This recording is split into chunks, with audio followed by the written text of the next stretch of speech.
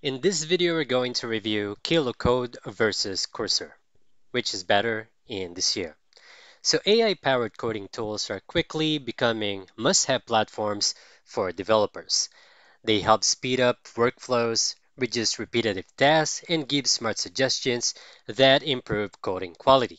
Two options that many developers compare today are KiloCode and Cursor, each offering unique strengths for different needs. And now we'll go ahead and find out which is better in this year.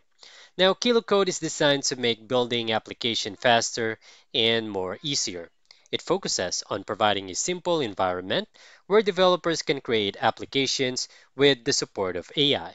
The tool is praised for its easy-to-use interface, strong automation features, and helpful code completion.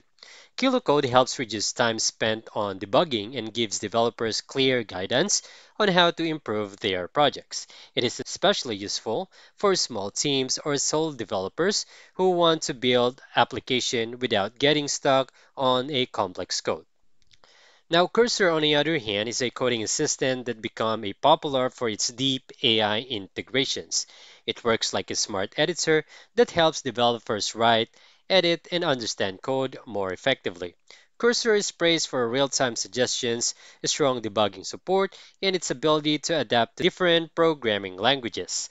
Developers like that it feels natural to use as it blends into regular coding habits.